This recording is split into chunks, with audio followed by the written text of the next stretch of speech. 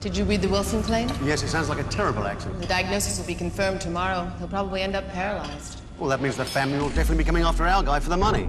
Nobody said the claim had to be processed today. Maybe we can delay this thing long enough we won't have to pay. The delayed payment. Our own little secret. Does your insurance company act in good faith? This public service announcement brought to you by the law firm of Ricci-Leopold and Florida Consumer Action Network.